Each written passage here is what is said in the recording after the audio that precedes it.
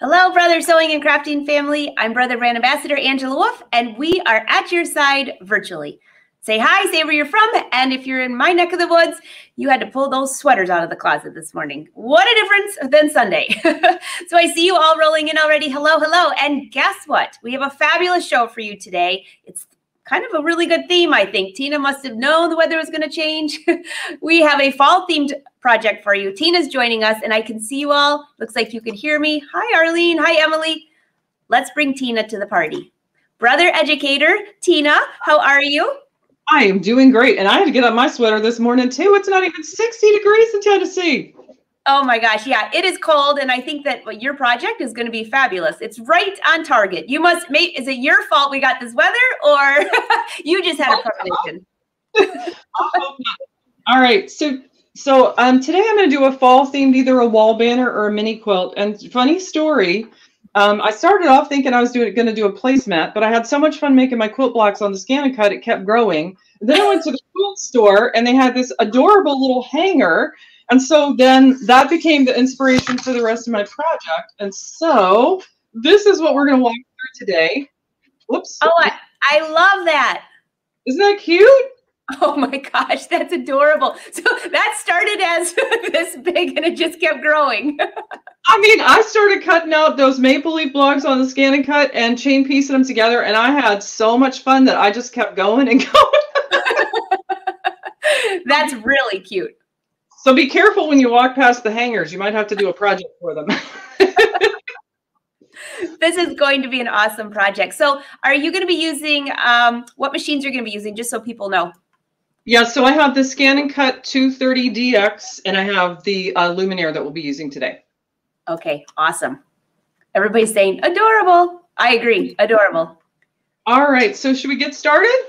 Let's get started. And if you've never been here before, this is how this works. We are streaming live on the Brother Sewing and Crafting Facebook and YouTube page. So if you want to watch this again, you can always share this to your Facebook page, or on YouTube, be sure you can save it. You can subscribe to Brother. You won't miss it. You can go back and binge watch and ask your questions, because we'll keep taking breaks and help you out. So, all right, Tina, I can't wait to see this. All right, perfect. So we're going to start off at the ScanNCut. And went to sleep on me. Here we go. So in case you didn't know, one of the awesome features on the ScanNCut is that we have lots and lots of quilt blocks that are on the machine. And so we're going to go ahead and look at those. So we're going to go into the patterns. And if you scroll down to this next page, here's our quilt blocks. And you've got all kinds of different categories. Just so many beautiful quilt blocks that are in here. We're actually going to use the maple leaf one today. So it's in this first category. And I'm just going to page down. But look how cute the spools, so many cute quilt blocks that are in here. But here's our maple leaf pattern, and I thought that would be perfect for fall, so we'll just pull that up. And it's going to come in at a default size. You can see here it's a 9-inch block. I actually, because my hanger's right around 12.5 inches wide, I needed to resize mine down to 6-inch blocks. So that's really easy to do. I'm just going to come in here, and I'll just keep going until it lands at 6 inches even. And for those of you who have made a lot of quilt blocks, what's really great about the ScanNCut is when I cut it, it's automatically going to add a 1/4 inch seam allowance to all the pieces. So I don't have any of that complicated math that I have to worry about doing. So once I have it to the size I want, I'll hit OK. And here it's showing me all the pieces that I'll need to cut for each block. And you'll notice this block is in 2 different colors. I'm going to actually, for my project, I made 8 blocks. And where it's green here, 4 of them were a gold and 4 of them were an orange. The one I held up had 2 different colors of green. So you can kind of match whatever color scheme that you want. But when it's time to cut out the pieces, let's say I'm going to do the colored pieces for a block. I'll click on the piece here and I'll hit OK. And it'll tell me the size. And you'll see here you've got 2 lines. The inside line is where we'll actually stitch, and the outside line includes that 1/4 inch seam allowance. And it's letting me know that for each block, I'd have 3 of the squares. And so if I'm making 1 block, I'll go ahead and hit set. And you'll see it shows it to me on my mat here. Now I've got a fabric that covers half of my mat now. And so what I'm going to do at this point is I'm going to go ahead and scan my mat. So I just hit the scan icon, and then I'll hit start. And it's going to take a picture of my mat so that I can make sure that all of the pieces actually land right on top of my fabric, which I love that, because for scrap buster projects and other things, I know exactly where to put my pieces. I don't have any fabric waste when I'm doing this. Well, and also, yeah, I was going to say you don't have so much waste, and you could use little pieces too. Yeah, it's a great way to use up small pieces. So as you can see here, my pieces are right off the edge. So I'm just going to take the stylus and move them so they're on my piece of fabric all the way. Whoops, move them a little bit more. Don't do it on camera. It makes I'm not nervous when I'm doing it just by myself. All right, so I've got plenty of room on here, so I'm going to go to the Add button, and now I can come in and pick up some of the other pieces. So we can pick the triangle. It looks like I'll need 4 of those for the block.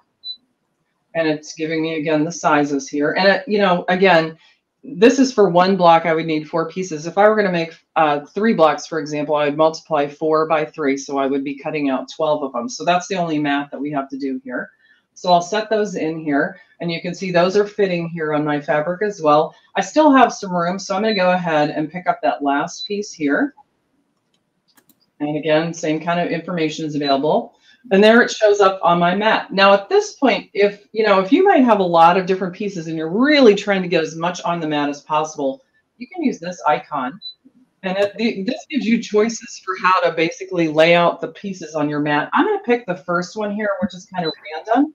And it's going to reset the pieces so they take up the least amount of fabric. So that's another great tip if you really are trying to maximize the use of your fabric with the ScanNCut. Okay, so don't forget that you do have the option to rearrange. You can see here it's, it's more of a linear relationship in here. Everything's facing the same way if you had a directional print or something like that. But I'm going to go ahead and use random because mine's empty. All right, so at this point, let's say this is what I'm going to cut. I would hit OK. And now I would choose an action. So I just want to, for a second, talk about, not everyone is really comfortable sewing 1/4 inch seams. And so you do have multiple actions that you can select here. If I wanted to draw the seam lines on the fabric before I cut it, I could just come in here and select the draw. And then the first time it passed through, it would draw the pieces on the fabric. When that was done, I would come back in and do the cut action separate as the second action, and then it would cut around the pieces. So it's really quick and easy to do it. And as a matter of fact, I've already cut the pieces out. So let's come over here and look at what it looks like when it's cut. So here are my pieces. Now notice here, I went ahead and I used my fabric mat and the thin fabric blades. So let me move the mat so you can see the color really quickly here. So this is the one with the gold bottom on it. Oops, there it is. So I've got my fabric mat. And when I was at the machine, the cutter, I was using the thin fabric auto blade. So that also has that matching gold tone here at the top. So I know you guys know we have a new rotary blade. I tested that out. That worked really nicely as well.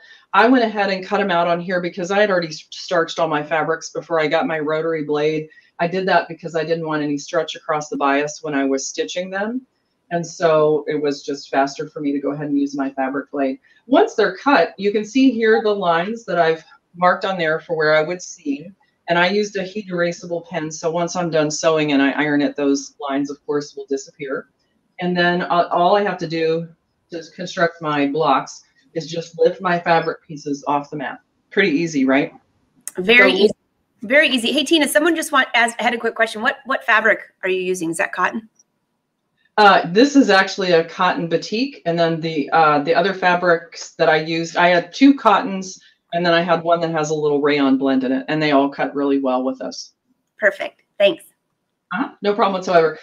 One tip for you guys, I know sometimes, like my fabric mat, I've used it a bunch, so I've been cutting a lot of things with it. When you first start using it and it's super, super tacky, sometimes when you're removing the fabric, it's a little hard to lift it off the mat. You might get some fraying along the edges. And then when you pull it off the mat, it's kind of curved or distorted. And so if you end up in that situation, a really easy tip is to basically turn your mat upside down. And instead of peeling the fabric off the mat, peel the mat off the piece of fabric. And that'll minimize any of that edge disruption and make sure that your pieces are really flat as they come off the mat. Oh, that's a really good tip, by the way. That is it. No matter what you teach rest day, that was an excellent tip because I have that problem. Well, good. I'm glad. And so basically to cut all 8 of the blocks, you end up with a whole bunch of perfect pieces like this. I think I had a mat and a half of each of the dark colors and 2.5 mats of my white background to cut it out. Honestly, I got all the pieces cut out and the fabric starched and pre-treated in less than an hour. So it was really, really quick to get everything cut out. So now that we have them cut, we're going to pop over to the Luminaire and we're going to look at putting the blocks together. So I'm in the sewing side of the machine. So, and all I need is a straight stitch, right? So you have 2 choices. On the utility side, you can choose the center stitch. And I've actually gone into the quilting category and used the stitch Q01, which is just going to be right down the center. Now this shows the J foot. I actually have the 1/4 inch foot on the machine. And I do that because it makes it really easy for me to get that perfect 1/4 inch seam. So I'm going to show you really quickly a little bit of chain piecing. I've already started with some of the pieces. So we're just going to, whoops, keep going here. And then as that one finishes, I've already lined up the next 2, the squares, and I'm just going to set them next to the foot just like this. And it's going to pick it up and feed it in. And I don't really have to do anything. And at the end, I'm guaranteed a perfect 1/4 inch seam. So it's a really simple, easy process to chain piece all the individual parts together. Once you get everything chain pieced, what you'll do is cut them apart. And then at the pressing station, you'll open them up and give them a quick press just like this. And then you're ready to take the block construction to that next phase. So really quick and easy to put all the pieces together. So let's come over back to the camera and let me just show you some of the block construction here. All right, have it. So I will tell you another tip that was really useful for me is I don't know how many of you have made these maple leaf blocks before, but I'm telling you, I sewed so many of the pieces together in the wrong direction when I first started. So I finally said, you know, this is silly. I should just get a picture of the block and put it here on my table so I have a reference when I'm putting all the pieces together, right? So here's my reference piece. So again, for this first column, I guess here, these would be my pieces, right? And already you can see, actually, this is for another section over there. All right, so this is what I don't want to do is I don't want to have all these little pieces in wrong. And it's easy to do with the triangles, right? Like you might at the sewing machine think that looks good, but that's not how it looks in the picture. Not a problem. You're just going to rotate your block around till it matches your picture. And then you'll basically join these together, right sides together. And again, you'll chain piece them at the machine with that 1/4 inch foot and you'll have that row done. Same thing for the other sections. So here's the middle one. So it's got 2 blocks. Those have already been chain pieced together. And now I have to add the triangle. Well, you know, I might at the sewing machine think it goes this way, but if I'm looking at my picture, I'll just go ahead and orient that in. So I get it in the right direction. And again, right sides together, take it back to the machine, stitch those together with a 1/4 inch seam. And then the last one, and really this is the piece that I honestly had the most issue with. I kept putting my stem in facing the other direction and I'd have to take seam. So if you haven't done this block a lot and you just don't have all that memorized, having a picture is a really great way to go about that piece. Now, once you have all the little columns together, so that's what we have here, then we have these pieces, right? Oops, and here we go. So here I've got, this is this section, here's the middle, and here's this one. So I can make sure that, again, I have it lined up right. And sure enough, if you do it right, it looks like a leaf, right? Which is nice. You know, I love the idea of having that next to it because that's the problem I always have is that, and they look so beautiful when you're finished, but if you, like you said, if you put that little stem on the wrong way, it's not going to look so good. Well, you call it something else, maybe like a half flower or something. I don't know. Or maybe it'd be abstract art, right? Yeah, there you go. Certainly isn't what you're going for. So then when you get here, now I will tell you when you go to join here, it is important to make sure that as you're pinning, you're lining up the seams because you do want it to kind of match up as you're going. So you'll lay these 2 together, again, stitching with a 1/4 inch seam. And another tip is when you want to be ironing your seam allowances in opposite directions so it'll lay flat. So the middle piece, you see I've ironed it up. This other piece that's next door, the other 2 are ironed with the seam allowances going down. And the reason that we do that is because when we join them here, and we sew it together, we want these two seam allowances facing in opposite directions, and that'll just give us a much flatter seam when we sew it. So really easy construction, and so in just a few minutes, you got a beautiful block just like that. I love that. It's so cute. Everybody's saying, great tip, and they love watching this. Oh, Darlene loves watching it on YouTube. Even better. Oh, nice. Okay, cool. So then once you get the blocks in, your next opportunity is, you know, there's a lot of different ways that you can arrange the maple leaf blocks. It's a really fun block to work with. So spend a few minutes once you have all of your blocks made and kind of play around with whatever layout you want.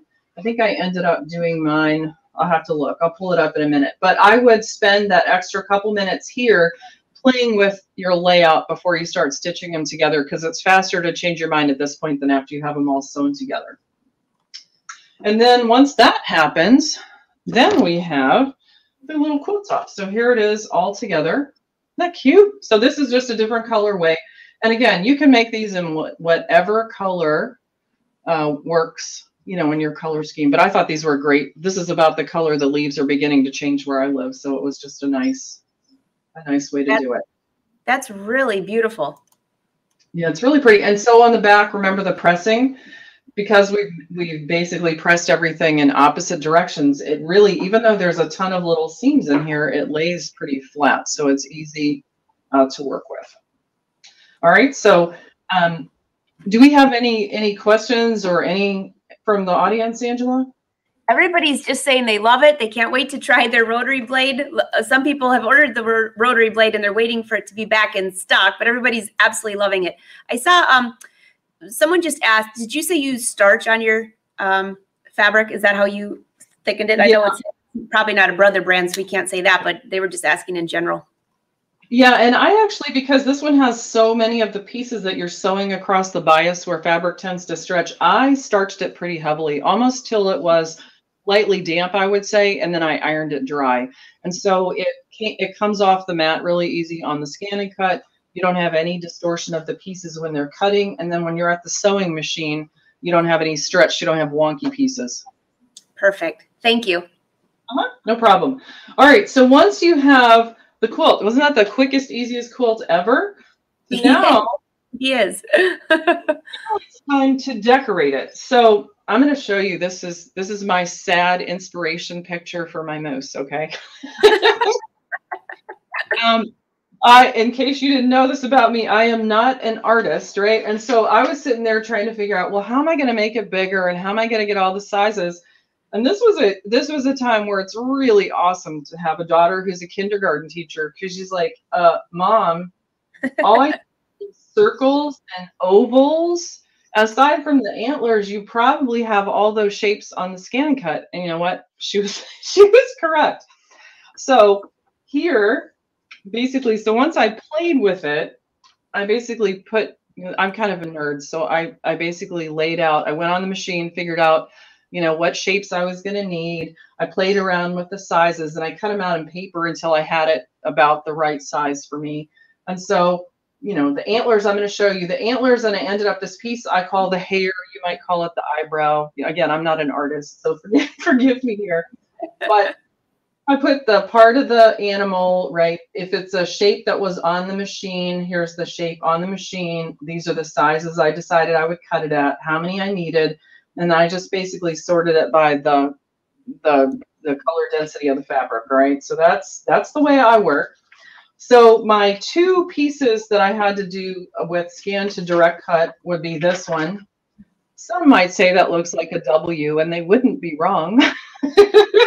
And the other one is my little antlers. So here's my drawing of the antlers. So let me show you how you can take pictures like this. Hold on one second while I reset the ScanNCut, and you can actually convert those into a cut file. And it's not only for something like this, so I'll take this off so the glare is not blinding you here, not just for things like this. This could be, you know, like grandchild's artwork that you're trying to turn into a cut file, or it could be like, I have lots of fusible applique patterns from a while ago when they didn't used to give you the cut files, so you can print out those PDFs, put them on the mat, scan them into the machine, and turn those into cut files too. All right. So we're going to pop over to the ScanNCut screen now, and we'll do this. Now, note, I don't know if you noticed when I was over there, I had it on the teal mat, which is the low tack because I drew it on a piece of paper. So all I'm doing right now is I'm loading the mat into the machine. And as soon as it does that, all right. So I'm going to be using the scanning function. So I'm going to go to scan, and then I want to scan to direct cut, right? I want to make a cut file out of it. And I'm going to do that directly on the ScanNCut. I'm not going to use my computer at all. All right. So now it's telling me that, you know, it thinks it's a 12 by 12 inch mat, and that's fine. We'll go ahead and do start. If you need to move the scanner lever, I'll be fine with this, but if it'll tell you if you need to move it, I'm fine here. So it's going to basically pull the mat into the machine, and it's basically now reading my little antler. It also, my daughter told me it looks more like a chicken leg than an antler, but you know, I tried. But Edith says that moose is so cute. Oh, thank you. I appreciate that. All right, so here you can see it's come into the machine. It's been scanned. That looks good. I'm going to hit OK. And what I'm going to do here is I'm going to use the arrows, and I'm going to crop tight around the image here just to get rid of all the, you know, I have the cut marks and junk on my mat and some other things here. So that looks pretty good. If, you know, maybe you had some speckles on the paper, it was picking up something else, you can get rid of some of that by ignoring the object size, and then you just move this number up until all that little stuff just sort of disappears for you, okay? Once you're done here, you'll hit OK, and it's going to process. And you can see here it's turned my drawing into a cut file. So that was super quick and easy to do. Now I just did mine as a fusible. I did not stitch the applique down because I wanted this to be kind of an easy peasy fun project. But if you were going to stitch it down and you were worried about the fabric being captured by the applique stitches, you can come in here at the offset tool, and you can basically bump out your design a little bit. Typically for applique, if I'm doing it, it's between 0.04 and 0.06. And all that's going to do is make it just a wee bit bigger. And then you'll make sure that you have good capture when you cut it out. All right. So it's really simple to take these hand-drawn patterns or drawings and with a machine really quickly turn them into cut files. All right, and then all I would do here is I would do OK. And if I were ready to cut it, which right now I have my paper on here, I'll just take this mat out, I'll save this and put the fabric on the mat, run it through and cut it out. So really super easy to do.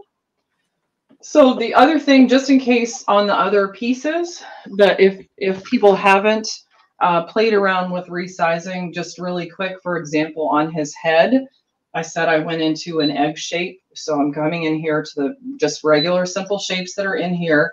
And I'm going to tab down until I get to the one that looks like an egg. So here I have ovals, but I actually wanted it to be more egg shaped. So I'm just going to keep coming down here. All right, until I get to, I think I'm almost there. There's my egg shape right here, BA098.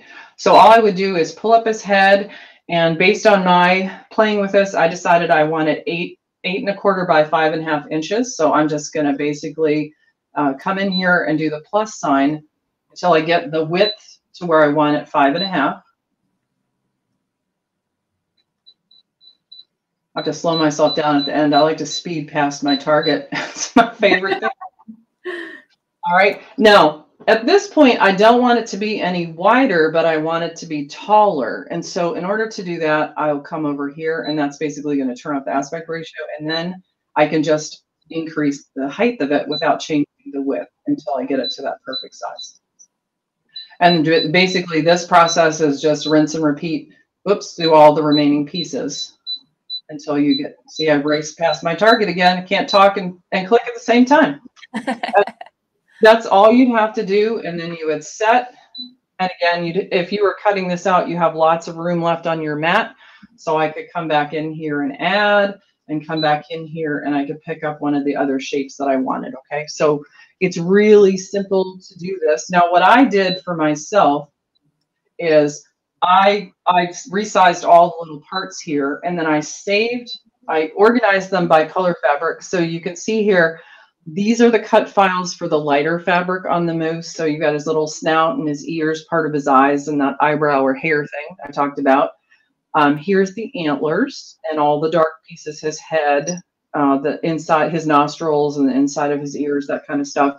And then up here, I saved the white pieces, and those are primarily in the eye area on a separate mat. So then all I had to do was load the right fabric color in the mat. I could have actually put the white ones and the light colored ones on the same mat if I wanted to, but that way I was able to do, you know, lots of mooses and different really quickly without worrying about that. You made the day for Carla. Carla says, thank you, thank you. Now she knows how to increase the size of that cut file. Awesome. I'm glad to hear it. All right. So then, you know, once you're ready to cut, now on this one, because I was using fusible applique, sorry for that. It's a little noisy when you pull that cover sheet off. This time my standard mat, so that's the one with the purple end here. I've got the iron-on fusible on the back of my fabric. Brother makes a great one, the iron-on fabric applique contact sheets that you can use for that. You do want a really nice fusible iron-on in the back, and then once it's ironed on, you'll just lay the fabric onto the mat, and I use the standard auto blade. It's going to be this one, the gray and silver one, and then it just will go through and cut those pieces out really quickly. Again, removing them from the mat, you have two ways to do it. You can grab the fabric and pull it from the mat. My mat is really tacky right now, so I'm going to do that trick I told you earlier, where I'm just going to basically pull down the fabric, and I'm going to pull my mat away from my fabric more than the other way around. And it's going to really help me to manage the curl of that fabric piece as I pull it off the mat. Okay. I love that fabric. It actually looks kind of like a moon or something. It's really cool. Yeah, it is kind of fun. It's got some natural movement to it. So once you get all the pieces cut out, then it's really fun. Then you get to be a kindergarten student yourself, right? So what I like to do when I'm doing these projects is I like to actually build my fusible. I'm going to ask my lovely assistant to take those off my hands. I actually build mine on parchment paper. So this is the same kind of parchment paper you can use in the kitchen to keep stuff from sticking to your hands. And so the reason I like to do this is it allows me to fuse the pieces together without having to commit to exactly where I want them on the fabric yet. So I play around with things until I get them right. And the other thing that's really nice about it is I'm going to bring up the little quilt top again. And I can actually see through the parchment paper to the quilt, right? So if I'm trying to work around this, maybe I want this to line up right with the top of that block or whatever, I can actually see through the parchment paper to the quilt block that's underneath, you know. And I did a lot of playing around with the antlers. I had a lot of freedom with his ears and his face and all, but I couldn't get his antlers out too wide or they wouldn't fit on the project. And then you'd be amazed at how expressive a moose can be based on where his ears and his antlers end up. So just another tip. But then once I have him all fused together, right, I can lift him off the parchment paper as a single unit. Let's see if I can get him up a little bit higher. And then I can do my final placement for exactly where I want him on my piece. And then basically I just take him to my pressing station, and I normally put a pressing cloth on top, and I just give him a nice press all over to make sure that he's adhered really well to the fabric. Tina, I have to tell you, that moose is so stinking cute. I'm just like, I love it. It went from that itsy bitsy sketch to this. I mean, it's gorgeous. Yeah, let's see. I don't know. Would you ever thought that little picture would turn into that? It is so cute. I love his little, I initially wanted that to be like a little hair tuft, but it kind of looks like his eyebrows. So I think he's like, what? Oh my gosh, I love it. Everybody's saying, I love it, I love it. Just a quick question for you though. Carol wanted to know, how often can you use that mat, and when do you need to replace it? Or a mat? How often do you use a mat? So I use my mats for a really, really long time. The thing that you need to do is periodically you have to clean them, and especially when you're cutting fabric, because fabric is linty and the lint sort of gets all over the adhesive. Yeah. And then your mat doesn't seem like it has a tack anymore, and it seems like you need to get a new mat. Don't get a new mat initially. Go ahead and clean it first. And what I use is a just a spray cleaning solution. I'm not sure what's in it. It clearly has some ammonia in it based on the smell. And by the way, don't spray that on your foot because it hurts. And then let it sit for a few seconds and take the scraper tool that you can get in the toolkit and scrape off all the little bits of fabric and the lint and all that you may have accumulated adhesive and all kinds of stuff. And then wipe it clean with a paper towel, which sounds crazy, but while it's wet, the lint from the paper towel won't stick. And then let it sit in a warm area for just probably 5 minutes or so till it dries, and then the tack will be right back to where it was before. That's a great tip. That's always, I think, the biggest question. Everyone's like, I don't know how to clean my mat. It's not sticky anymore. And what you said is exactly right. You don't necessarily have to get a new mat. Clean it the right way, and all of a sudden it's sticky again. It's like magic. It really is. I mean, like I could cut, the fabric on the fabric mat, probably 3 or 4 mats full of fabric, and then you could tell it really didn't have a lot of tack in it because of the lint in the fabric. And then I would clean it, and then it was good to do, 4 or 5 more fabrics full of cutting. So definitely clean it before you replace it, because these mats really last for a long time. That's awesome. Everybody's saying they love the moose. All right. So, you got to have a saying if you're going to do this. And so adding the message, there's so many cute sayings for fall, right? There's, I think I put happy fall. I've got another one that I have cut out, autumn blessings. I did another one that I got kind of carried away. I think I did autumn leaves and pumpkins, please. So, find your favorite sentiment for the fall. And then for the lettering, you have a couple of options. One of the options is you could cut the letters out of fabric just like we did the moose, right? And so in that case, and let's actually pop over to the screen on the ScanNCut and walk through a couple of these. Of course, I lost my stylus because that's what there we go. All right. So at the machine, you've got lots of lettering that's already on the machine, again, in the pattern area. And so here's where you go for your lettering. And you've got lots of really pretty choices in here. You've got block and non-block. You've got all kinds of cool fonts. So find the one that speaks to you, and then just type out your message. So, maybe I want to put something like happy fall. I think that's what I put on the first one. So I would just literally type out my message. All right, there's my first. I would go ahead and resize it. Now, again, mine's 12 inches across, so I would probably increase the size. And on the lettering, you're looking down here for the dimensions. I probably don't want mine to go much more than about here, right? And then I would come in and add the second one the same kind of way.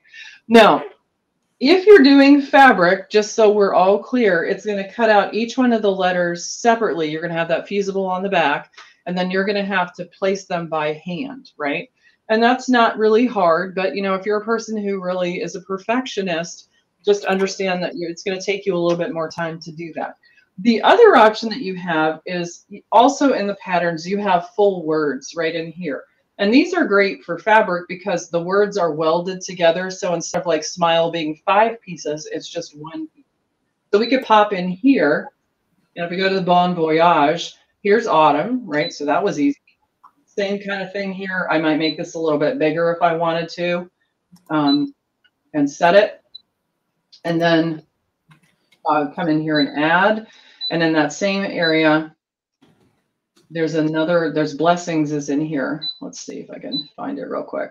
But you got all kinds of fun things themed to different holidays, sports kinds of things, all kinds of options. So here's blessings. That's nice.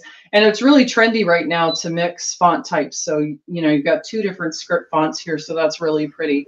So if I were doing fabric, I would probably do one of these that's welded together, or you can come up here and you can take the individual letters and manipulate them in the software, weld those together. So that's one way that you can do the lettering.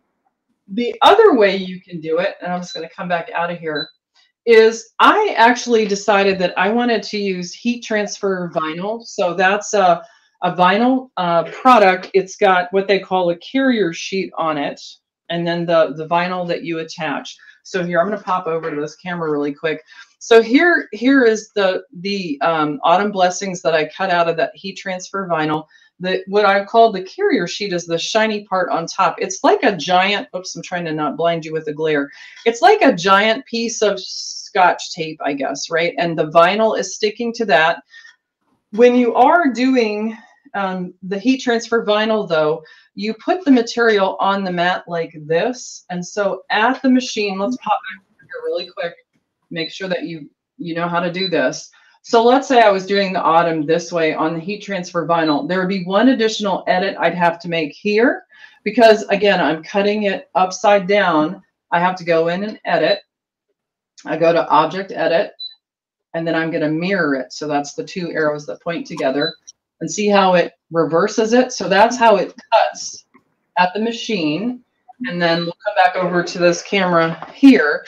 And then when it's done cutting, I pull this off the mat and then I peel away all that excess vinyl, leaving my sentiment behind. All right. So if I were doing individual letters that weren't welded, I normally do mine in heat transfer vinyl because it's just quicker and easier for me to do. And then I decide where I would want that in relation to my mousse. Now, the other thing about this carrier sheet is it's made to be pressed, right? So it can handle the heat of a heat press or the heat of an iron. So you would just basically move it where you wanted it to be and then affix it. Normally it's medium to high heat for 20 to 30 seconds for this type of material. And then depending on the kind, some of them you wait till it's cooled to peel away this top layer, and others you can peel away that excess layer when it's hot. And so if we go back to our original mousse that we started with, here you can see I've done the Happy Fall. This is in that same heat transfer vinyl. And there are some really fun products out there. This one is actually, they call it Flock. So as I feel it, it feels like velvet. It's got some texture to it and it's almost furry. So it's kind of a fun product to work with. So two different ways that you can do your lettering on the project. I love that. It looks, I love the colors on that. Yeah, I wasn't sure with the green leaves. I did it in green and my husband said, well, green's not very fall. So we did it in the oranges, and he's right. It really is cute in this colorway too. So, I mean, I just think you kind of match it to whatever you're trying to match it to and go with it.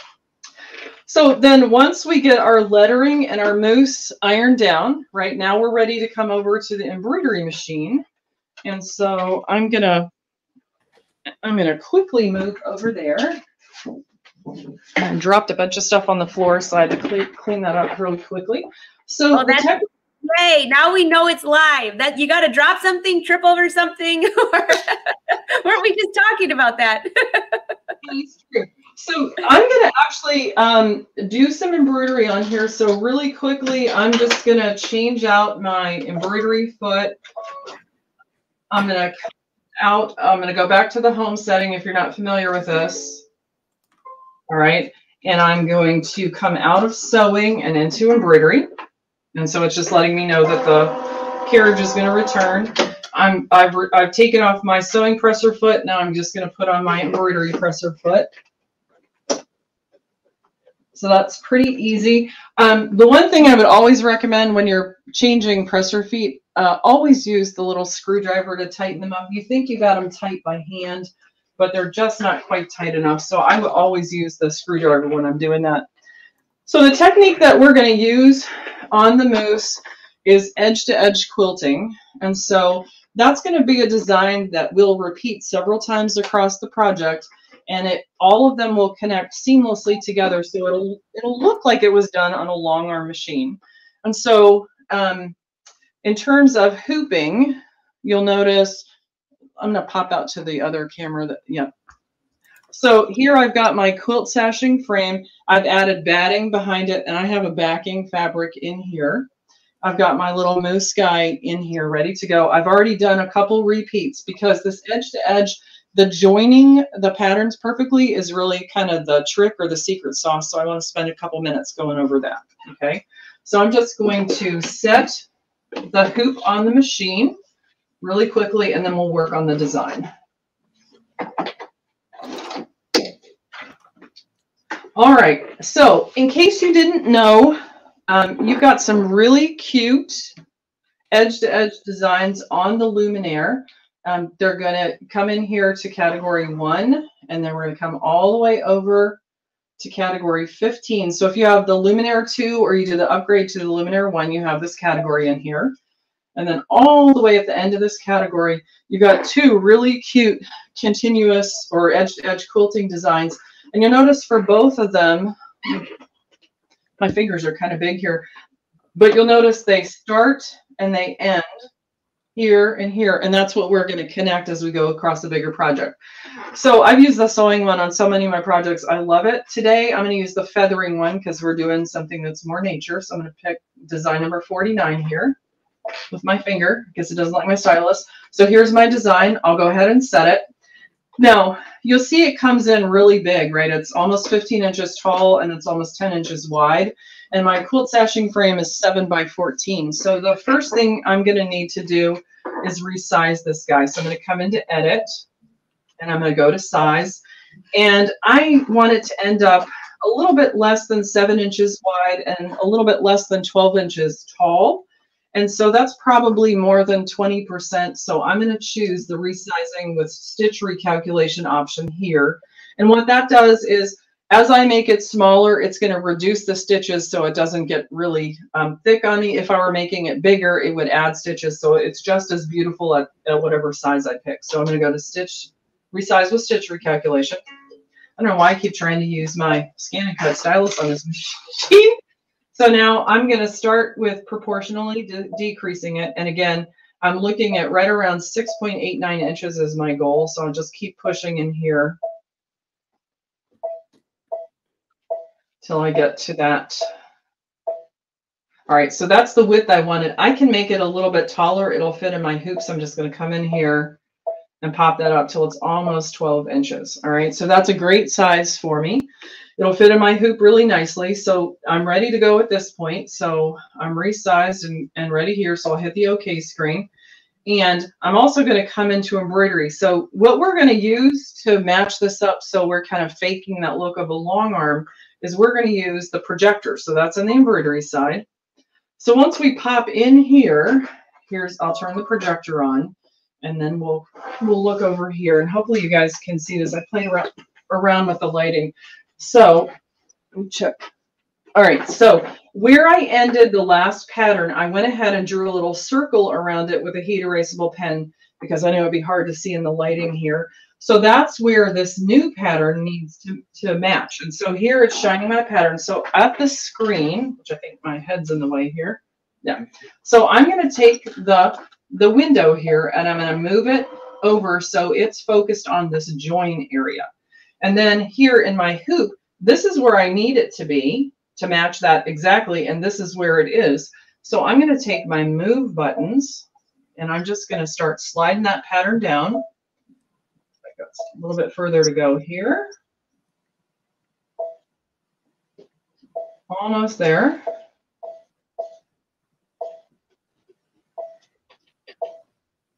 I told you I like to overshoot my target, so I'm trying not to do it. All right, so it looks really good here. And what I do is, so this is showing that the first stitch is right on top of the last one. So it's right on top, and I normally scooch it in one stitch. So I have a good match there. So now that part looks good. So now what I want to do is I'm going to basically check across the top and the bottom and down the side, okay? So as I move this up, what I'm looking for is to make sure, so here's the new stitch, here's my last stitch. I don't want those to overlap, so I don't have anything overlapping. That looks great. At the top here, I want to make sure that I'm not, crazy going off the top of my fabric or anything. So that all looks good. And so now I'm going to come down here and check this side. Same kind of thing. I don't want the new stitches to lay down right on top of stitches I've already done. If I had that happen, I might have to rotate my pattern, but this actually looks really good. And again, across the bottom, it looks like it's going to be perfect. All right. So once you have that done, we'll hit the OK button here. Now, if you're still a little bit gun shy, if you haven't really done this before, the other thing that you can do as kind of a final fail-safe stitch is before you hit the green button and go, you can come down here and you can move your stitch count 1 stitch forward, okay?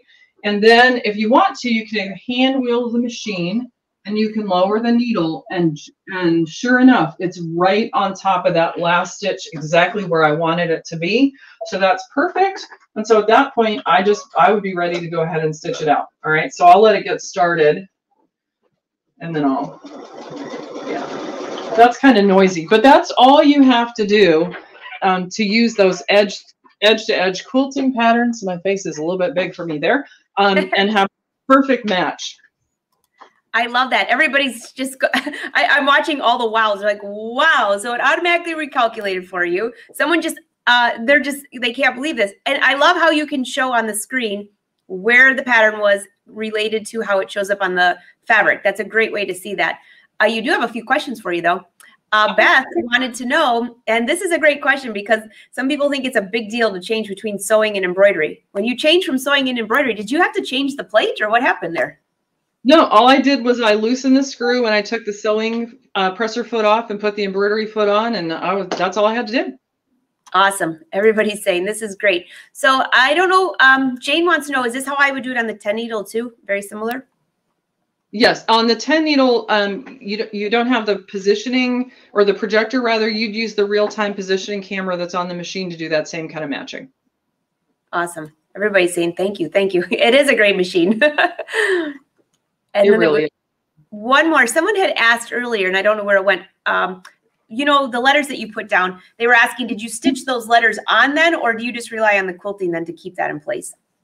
Well, remember, if I did them with fabric, they would have had the iron-on fusible on the back, so that would secure them. And then the quilt stitches are a little extra security and really a decorative element. If they're heat transfer vinyl, same thing. They already have a heat-activated adhesive on the back, so once you fuse it, they're permanent. Okay. So Marcia says you can stitch right over that then if you were using vinyl? Yep, you sure can. There you go, Marcia. Very easy to do. Everybody's saying, thank you, great project. Everyone's saying, I've learned so much. I agree. Awesome. Well, you know, because we're creative people, I wanted to show you guys another quick alternative, just in case you're not a moose person. All right, but it sounds like you've got lots of moose people today. Well, even if they weren't a moose person, they are now. That thing is so cute. So here's another example, a different colorway. So again, these leaves look great in all the colors, don't they? Super oh my gosh, that looks totally different. I know, isn't that amazing? And it's really pretty simple. So here, you know, stacked pumpkins are super popular right now. So we did some pumpkins here. And again, this is the longer saying. And again, experiment a little bit. You know, this mixing and matching of font types is really popular right now. This is, again, another kind of heat transfer vinyl.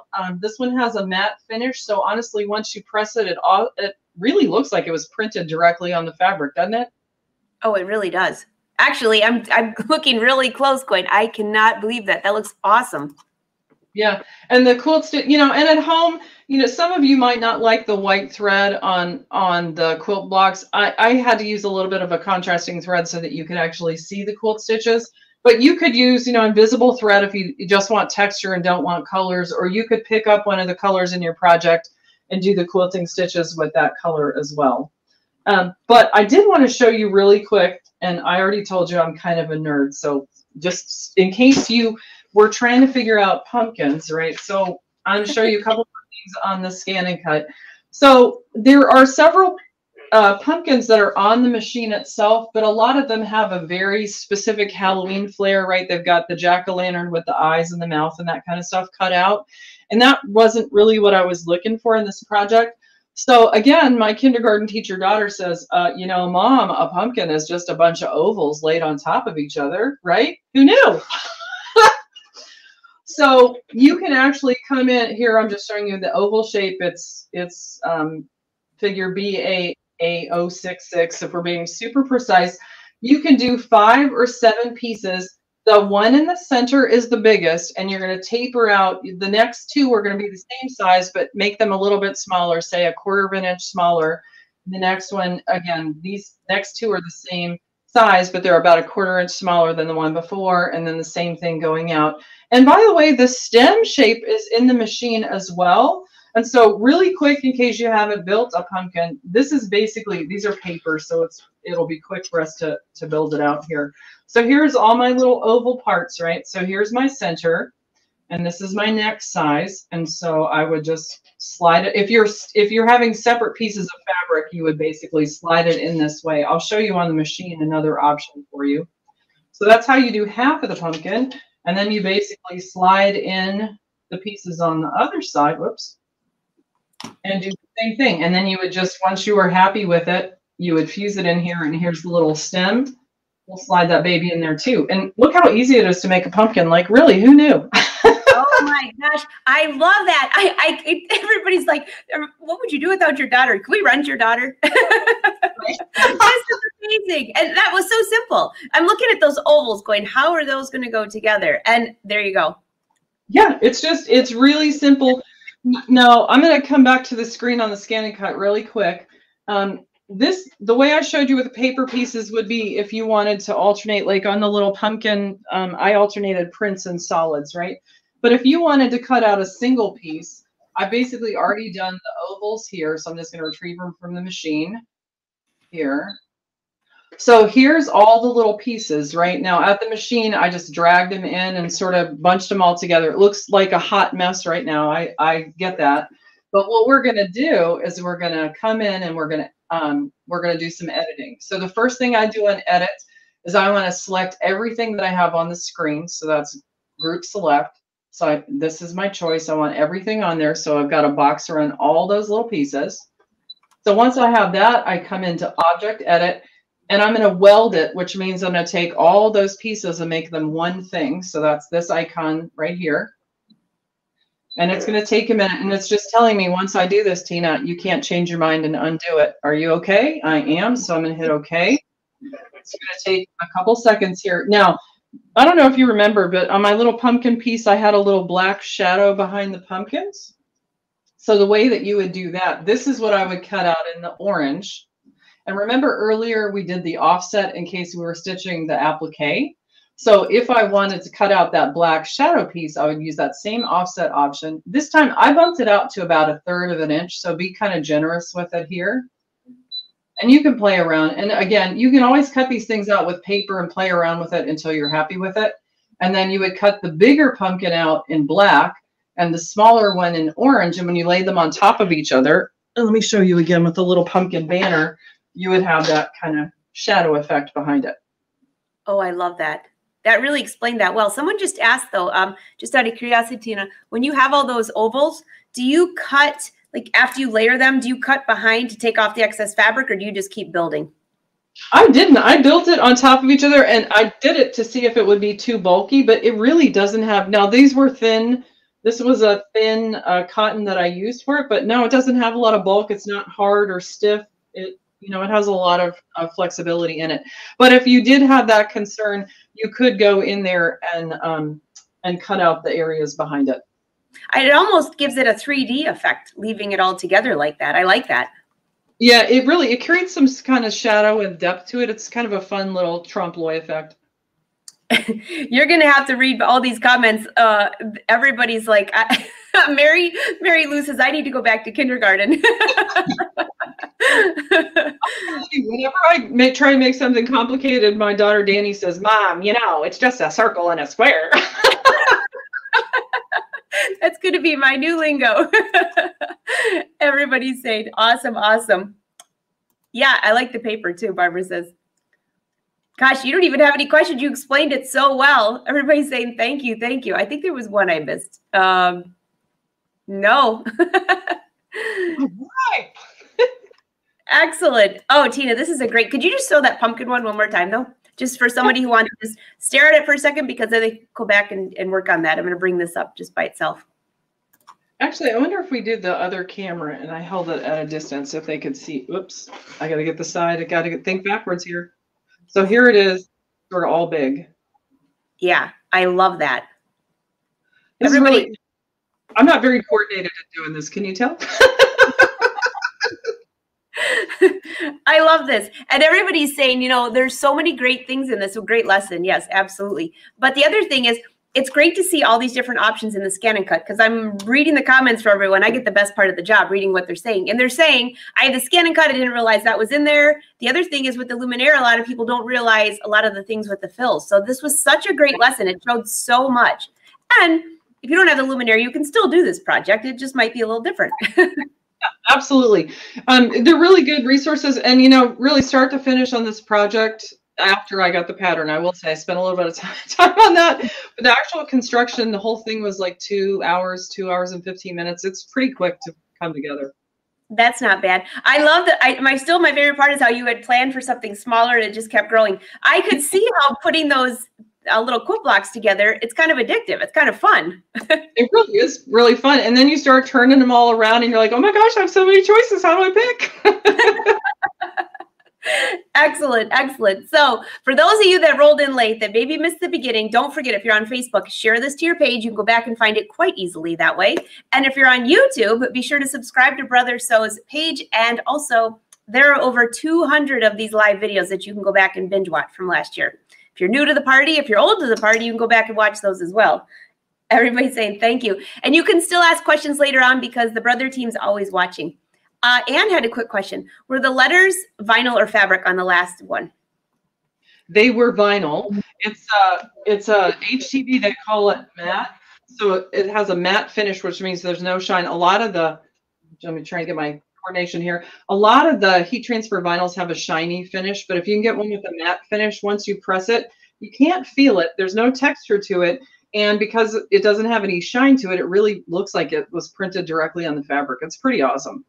It really looks like it was printed. Even when you held it up earlier, I was looking at that going, wow, that's awesome. Mary says, guess what I'm making today? Well, good news, Mary. As soon as we're finished live in about 2 minutes, you can go back and watch this step by step again and put it on your tablet or something and follow along right next to your ScanNCut in your machine. Oh, Tina, this is a fantastic project. I love it. Well, see, now you can get out your sweater and make yourself a fall themed wall hanging. It's all good. There you go. Well, everyone, thank you for joining us. Tina, this was an excellent project. I'm just going to bring this up real quick for you. For those of you that, first of all, the rotary blade, I know some of you have been looking for, call your local Brother dealer. If you go to brothersews.com, which I have down below here, you can find your local dealer by putting in your zip code and call them. And I know some of them are putting it on order if they don't have it. So put your name in there so you don't miss the first batch coming in. And it works on any DX models. Is that correct? That's correct. I always want to make sure. I hear so much different information coming in. I want to make sure I got the right thing. Shirley wants to know, did you use the rotary blade for your letters? But no, that was, oh, well, I guess I shouldn't answer that. I don't know if you did or not. I actually cut some of them out with a rotary blade and some of them out with the auto blade because I wanted to see, you know, how everything worked, and it turned out great with both. So you've got options. There you go. And if you want to see more about the rotary blade cutting felt, you can watch last Tuesday's show because that was pretty good with Cindy as well. There's a lot of demonstrations on here. So that's the Brother Sews. And also there are new blogs on there for the sewing and crafting side. And I think, make sure I have everything else up here. If I'm missing anything. It's the end of the week. Are we forgetting anything? I don't think so. But I do know that Brother loves to see what you're working on. Be sure to tag them. And I'll put the Instagram up here. Tag them. We all love to see what you're working on. And quite often, if you've been noticing, Brother's been sharing your work. So I cannot wait to see this one. This is going to be, that moose is my favorite, Tina, I got to say. I'm partial to the moose as well. I agree. It was so cute. What is the video called? So this one that you'll look for, Mardine, is this is episode 205. If you want to save this one for later. And the one from Tuesday was 204. I started numbering them, but it was like after we had already had about 50 of them. So the first 50, I don't know, it's, what did you call it? A hot mess. Definitely. All right. Well, Tina, thank you so much. Everyone, we can't wait to see your work. Thank you for spending an hour with us, Brother. Thank you for letting us take over your page. And we will see you again next week. If I'm remembering correctly, Tuesday. Tuesday at 2. Sounds perfect. Tina, have a wonderful day. Great to see you. Bye-bye. Upsize your creativity with the all-new, all-smart Innovus NQ1700E, only from your friends at Brother. Demo one at your Brother